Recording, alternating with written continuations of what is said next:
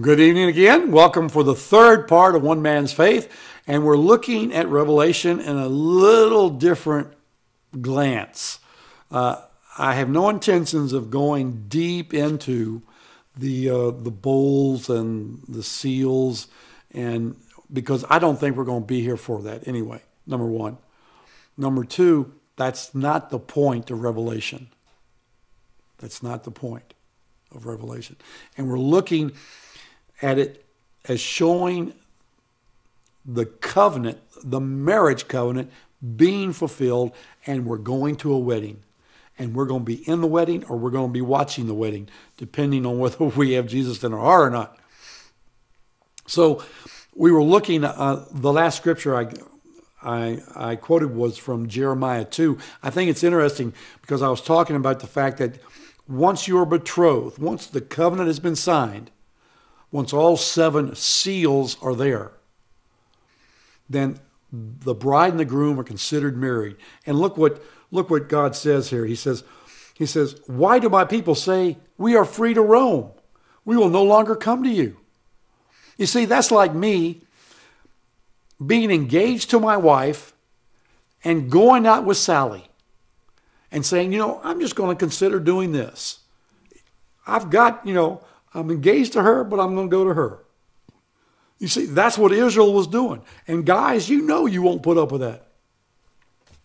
And women, you won't either. You see, once we are betrothed, then our eyes are set on each other, not looking for other things. And what Israel was doing was they were looking at other men. And in some sense, we as the church are doing the same thing. Instead of keeping our eyes fixed on Jesus, we're looking at the waves. They're carrying us away. We're looking at material things and trying to gain all that we can. And we're using excuses like, I don't want my children to suffer through what I went through. And we've made money and materialism our other God, our other boyfriend. Instead of keeping our eyes on Jesus, we do the same thing. And we've got to be careful with that. Jesus said you cannot serve 2 masters. You cannot serve 2 masters. And so we've got to watch out for that.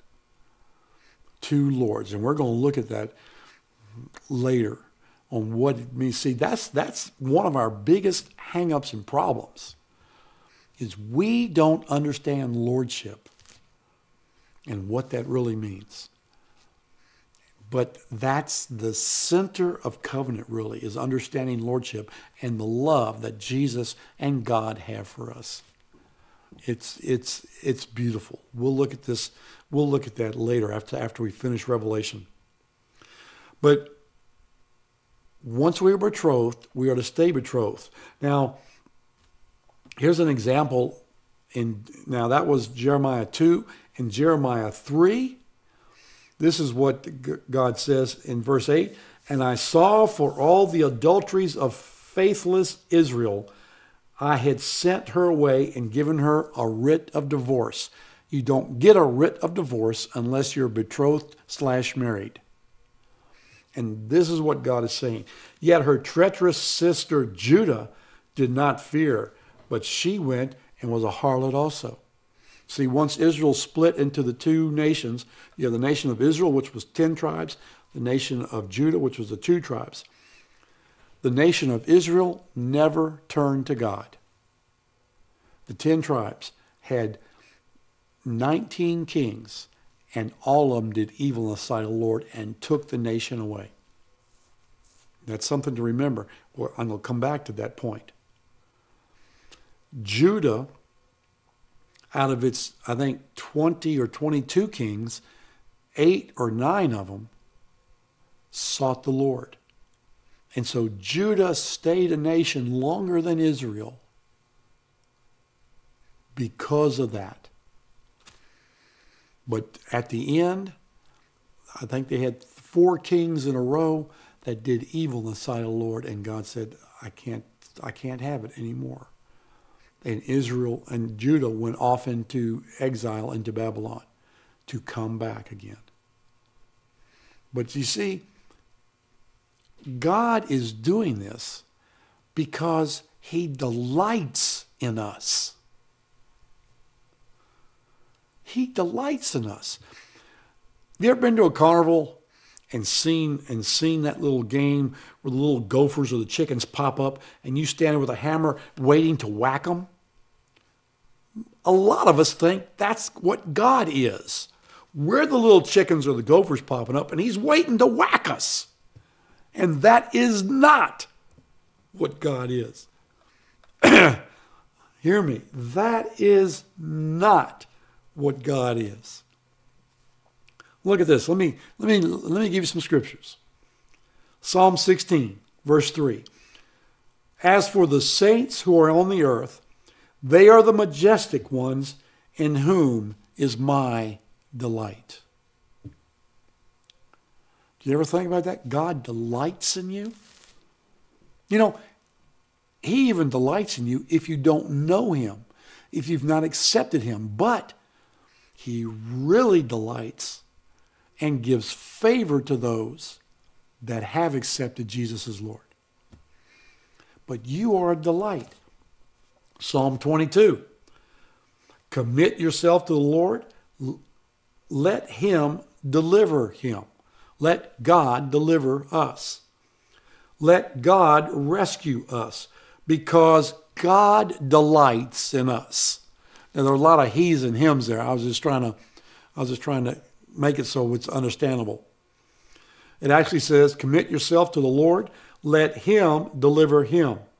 Let him rescue him because he delights in him. Okay? God delights in you. That's what Psalm 22 says. God delights in you. Psalm 35. Let them shout for joy and rejoice who favor my vindication, and let them say continually, the Lord be magnified, who delights in the prosperity of his servants. Let me read that again.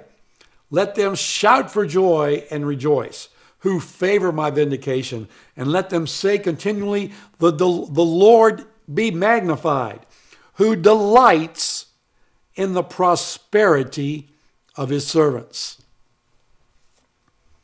He delights in you being prosperous. Now, I'm not trying to preach, a prosperity doctrine or gospel, but that's what God said. He delights in the prosperity of his servants. Delights in our prosperity. See, he wants us to be prosperous. He wants us to be on top, not on the bottom. He wants us to be whole, healed, walking in deliverance, free, rejoicing, so that the world will see and want it. That's part of how we are ambassadors. We're not ambassadors just by being subservient to everything. We're ambassadors by showing how great and awesome he is. If we act just like the world, why would they want to be a part? They don't. And because we've acted wrongly and been haughty and put people down, there's a lot of people that don't want anything to do with the church. And I want you to know, as a pastor of the Church of God, of God's church, I ask your forgiveness for those that have wronged you because it was bad. It was wrong. We have not understood who we really are. And so I ask for your forgiveness as a representative of the Church of God. He delights in you. And see, and part of his word and part of his ways are us coming together. And so if you're one of those that have accepted Jesus and believe in him, but yet you're not going to church because the church has hurt you, You need to find one that will love you for who you are. Please don't continue. His word says that we are to stimulate one another to love and good deeds, that we are not to forsake the assembling of ourselves together, because as we come together, we use the giftings that God has given us to build each other up for the common good. And I'm missing what you have to give by your staying away. So I want to encourage you. Come find a church, even if it's outside the denomination that you are used to. It doesn't matter. Find a church that will love you and that you can become a part of and become a member of and give. That's what church is about. Church is not about you coming and sitting in a pew and being dumped on. It's about you coming and giving. With that, let's take a break, and we'll be right back.